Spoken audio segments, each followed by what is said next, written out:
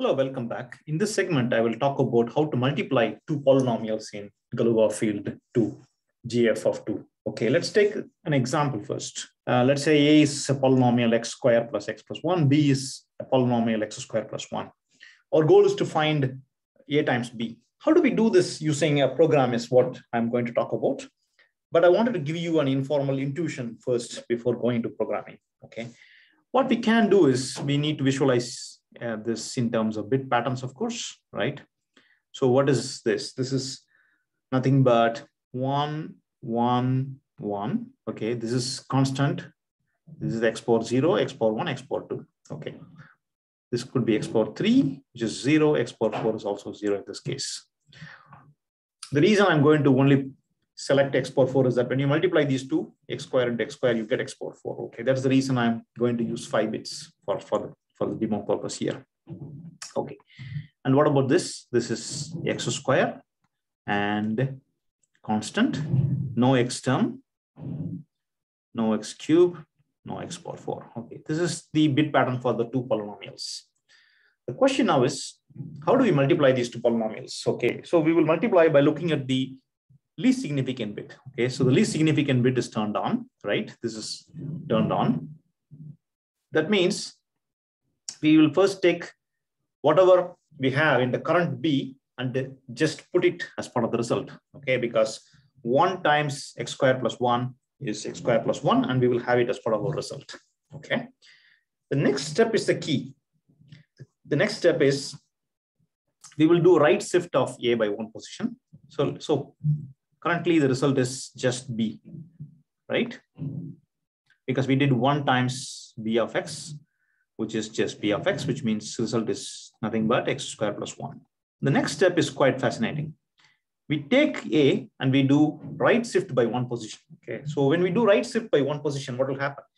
We are decreasing the degree of each variable, meaning we're decreasing the degree of the polynomial. So our new A is, when we do right shift by 1 position, our new A is x plus 1, right? This is the new A. And what about the new B? For B, we do left shift. Okay, so this is right shift, and now we are going to do left shift. That means the degree will be increasing by 1. So we'll have this x square will become x cube, and this x power 0 becomes x. Okay, so this is a new B we got. And now we again write this in terms of bit pattern, okay, which is nothing but 0, 0, right? 0, 1, 1. And this is again x cube, right? So it's 0, 1, 0, 1, 0. Okay.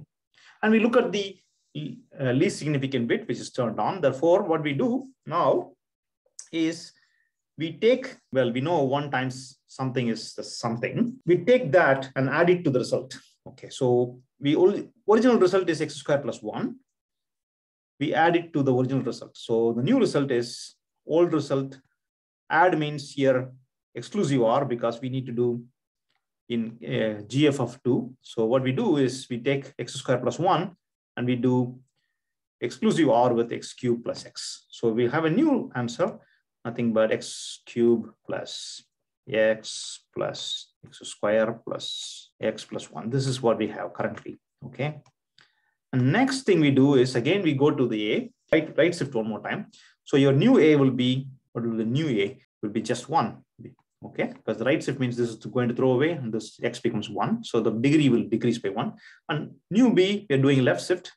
So you'll become x power 4 plus x square, which is nice now, because in terms of bit pattern, this is nothing but 0, 0, 0, 0, 1. And this is nothing but 1, 0, 1, 0, 0. Again, we look at the least significant bit that is set 1. That means we will take this and XOR it with the result. Okay, so new result is old result XOR it with B of x, which means we have x power 4, x power 3, and now pay attention. The x square, this x square and this x square will cancel out because it's 2x square in GF of 2 is 0, and we have x plus 1. Okay, so we are still not done. And now the next step is we take A of x and do one more right shift. Now your A of x becomes 0 at the time we stop, because 0 times anything is 0, so we stop there. That means we have traversed all the bits of A. Essentially, that is the meaning of this. Okay. All right, that's the result now.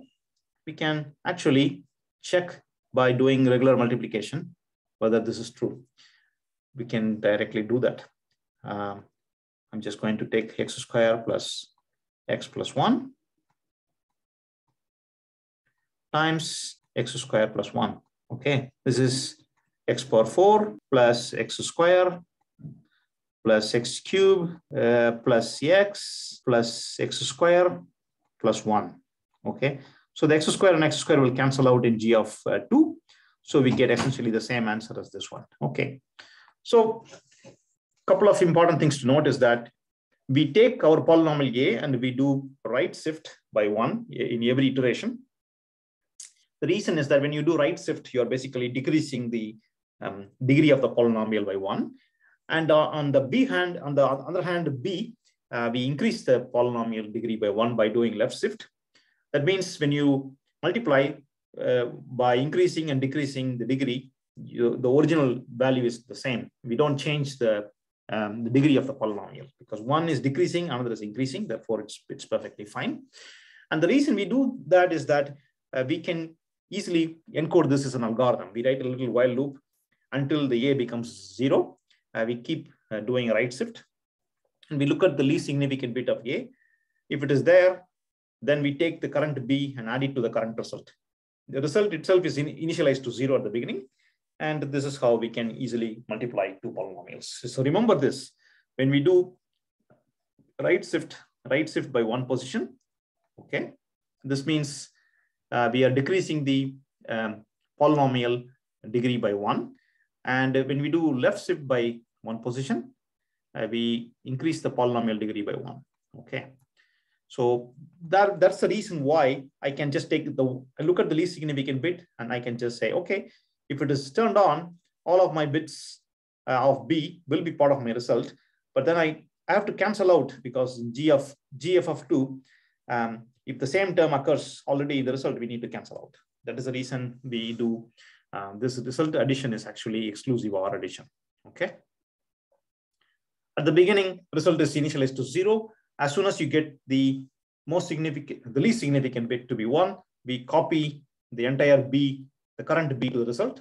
And then moving forward, we keep doing exclusive OR. Okay, that's all. Now I can show you the actual code so you can get a feel for it. And we will also run a demo of this. Here is my code to multiply two polynomials A and B. I'm assuming A is greater than or equal to 0, B is greater than or equal to 0, just to avoid any problems, because the user is sending negative numbers. Okay, I'm using the regular right shift. This is logical right shift, not arithmetic. But if I put an assert statement that A is greater than or equal to 0, B is greater than or equal to 0, I'm simulating unsigned integers. If you're a C programmer, this is unsigned integer essentially. Okay. So I'm making an assumption here that both numbers are greater than or equal to 0, which is perfectly fine, because polynomials in our case are Galois field polynomials. The coefficients have to be 0 or 1. Anyway, so I start with the result to be 0, as I explained on the whiteboard, and I check whether my A is not equal to 0. Okay, if A is equal to 0, I return the result, okay, which is perfectly fine, because 0 times anything is 0. So now assume A is not equal to 0. I check the least significant bit is turned on or off. This is the definition, right?